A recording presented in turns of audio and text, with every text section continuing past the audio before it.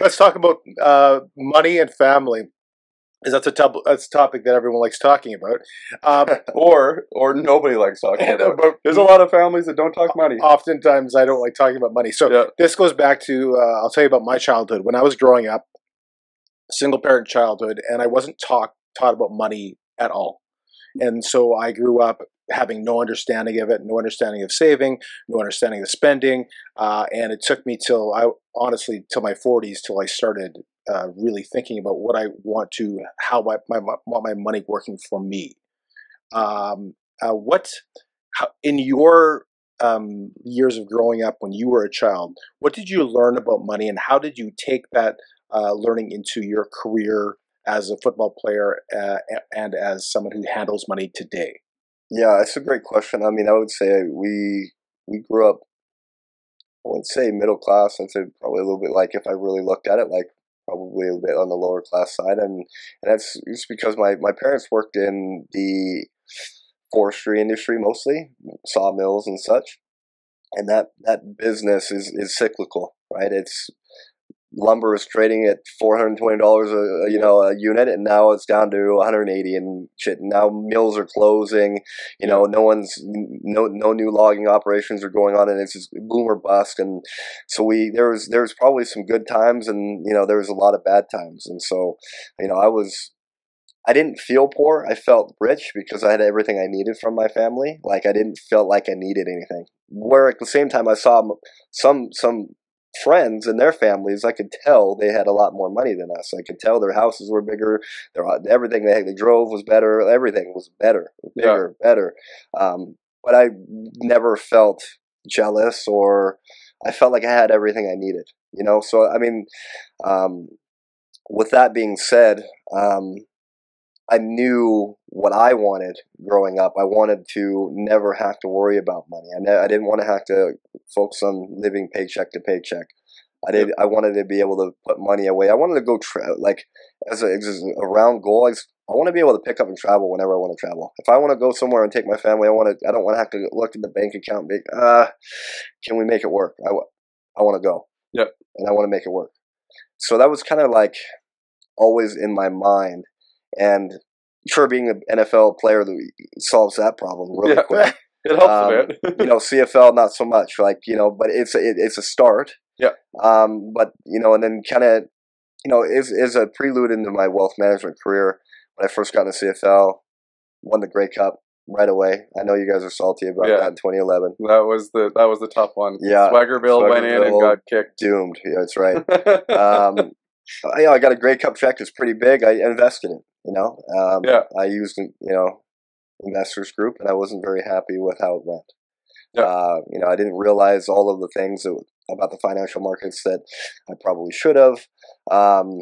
Being a smart guy, math, science, like, nothing can prepare you if you don't understand financial markets and how big they are, what's offered, what's typical, and what you should expect. And I was a rookie completely. And so I kind of felt a little bit duped, a little bit taken advantage of. Cheated, yeah. That basically made me want to be able to educate myself to not make any more of those mistakes, manage my money for the rest of my life. And then I had some really good mentors I met in Vancouver that helped me understand how to manage a business and build a business based on working solely on building portfolios for clients' best interests, right? Yep. Aligning yourself with clients' interests, so there's not those disappointments, and you can help save those disappointments for people.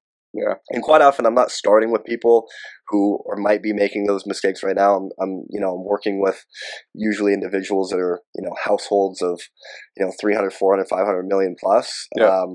So typically they've already figured things out, but, they're looking to, find more value in what an advisor and their team could provide. And that's what I'm doing now is, enhancing everything that they are able to do. But it all started from knowing how I wanted to what I wanted to do with my life, and how I wanted to have financial freedom and flexibility, right? Yeah. And I have a why. Why do I do this? Because that's awesome. I had a bad experience, and I want to be able to help people have a great experience. That's fantastic. So the why is the big thing, right? Everything needs to start with that. I don't know if that's your philosophy. That's something that I've recently started doing is start with why. Whether it's in business, Sure. whether it's at work, whether it's with people, why are we doing something, and then work from there, right? So that's awesome. That's fantastic. Do you follow Dave Ramsey at all? Yeah, I know Dave Ramsey. Yeah, Yeah. And a lot of people, I think, follow some of his his technique. very simple, straightforward, understanding, eliminating debt. Start looking at interest rate differentials, or whether you're paying down your mortgage or you're going to be investing in kind of a balanced or growth fund. And he has great solid principles to get people started. Yeah. You know Dave Ramsey, or you know of Dave I know of Dave Ramsey. I don't know him personally. Okay. I was clarifying the statement. Yeah, fair. which is cool. So fast forward for me, I now recently learned how to deal with money better anyway. I can't say I'm perfect at it. I have so much more growth to do. So I have a 17, 18, and now a 20-year-old, 3 girls. And I see some of the same things that they're starting to do. They're overspending, maxing their credit card, which isn't much anyway, but whatever. They're not saving enough, and I get frustrated at some of the things the choices that they're making. What kind of things would you suggest for a parent who's trying to teach their kids good money management principles without hammering down all the time? Don't do this, don't do this, don't do that. Yeah, I think it's pretty simple that you can get a lot done by saying you can still have fun, you can still do the things you want to do, but you got to pay yourself first. Yeah. So every month, we're going to put this amount away in an investment account for you. Okay. You need to have this amount of much in a emergency fund. Keep that in savings over here. The rest that comes in, you'll keep paying yourself every month, and then you're going to still have the ability to go through and pay your bills every single month. And you're going to have the ability to have your fun discretionary expenses that you want to do, eating out, going out, gift Changs, all that, right? Like you have the ability, and you want to have the ability to do that. Like, you got to enjoy life. You can't just roll it all away. Yeah, but like then you have to pay yourself. Yeah. And if you don't pay yourself, you're always gonna be in trouble. You'll never be able to get out of that cycle. And honestly, time is your friend. The earlier you start, like I can show you example after example. An 18-year-old starting, as simple as $50 a month, to a 30-year-old starting at, $500 a month.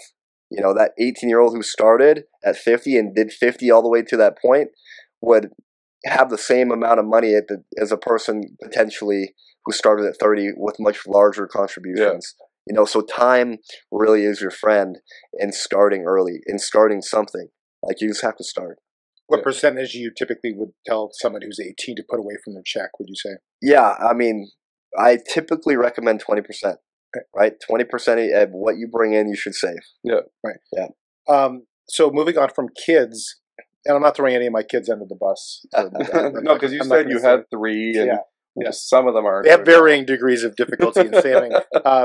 So they say in marriage that people marry their opposites, and one's typically a saver and one's typically a spender. Is that the case in your household? Yeah, probably. Sorry, Christina. No, she probably admit it. I think she admitted that she didn't grow up in a household that where they talked about money, and they had a structure in place per se. And with that being said, I mean, out of when she got her job, she did start a savings plan. She did automate some of her paying herself. Yeah.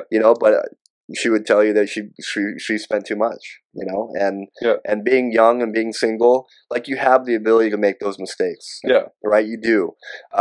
Should you? Probably not. Yeah. She's in the same boat as me. I did the exact right. same thing. Like, I mean, you only live once. Like, like she had a couple awesome trips to New York that, if you said, hey, you shouldn't do this, and that means you can't do that. I mean, there's some opportunity costs you got to look at. But like at the end of the day, if you're always paying yourself, you're going to put yourself in a pretty good position no matter what. Yeah. Staying on the topic of marriage, they say the number one reason for divorce in a marriage is money related. What advice would you give to a newly married couple to get on the same page immediately? Yeah, I think budgets really help just because it's very tangible. So for me, I'm just going to cut you off there. Yeah.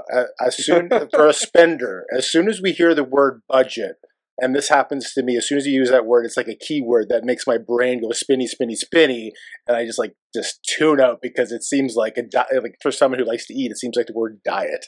It's like a curse word, right? Well, you want to make sure you have common expectations of each other, and being at least your budget can be spend all our money or save all our money or anywhere in between. But as long as you guys are both on the same page, you're probably going to have a good working relationship, right? You probably agree with that. Yeah, I would. Now, so you have problems when one person loves to spend, one person loves to save, and then there's disgruntlement in between. That's where the fight's going to happen. That's where there could be issues. So, putting that on the table and saying, hey, if we want to, what are our 5-year goals from now? What do we want to do? Bing, bing, bing, bing, bing. Okay. Yep. How are we going to get there? I mean, Dave Ramsey writes this out, and anyone can follow that simple blueprint and really hammer that out. I mean, this is not new rocket science, but it takes effort. That's what we're going to say, right? It's like a diet. Right? It takes commitment, it takes effort, it takes focus. Yeah. You got to maybe put a couple nights away from Netflix and streaming tonight or this week to be able to crack down on creating a plan. Yeah.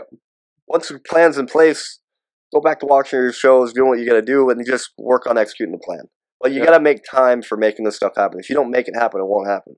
Do you think that your dedication to fitness, football, and just your dedication to those kinds of things has helped you be dedicated to finances as well? Yeah. My dad taught me early on, if you're going to do anything in life, do it to your best of your ability. Yeah. And that's something that's always resonated with me. And anything I do to the absolute best that I can. Yeah, that's awesome. And I don't I'm just going to try to get it by and then I can go do what I really like. I literally try to do everything to the best of my ability. No shortcuts. Thanks for watching the Greg and Tim Show clips. If you want, click the subscribe button right in the middle here, and then there's an episode in front of me and an episode in front of Tim. Click on them. Keep on watching. Keep on watching and share with your friends. Thanks for watching the clip. Cheerio. Cheerio.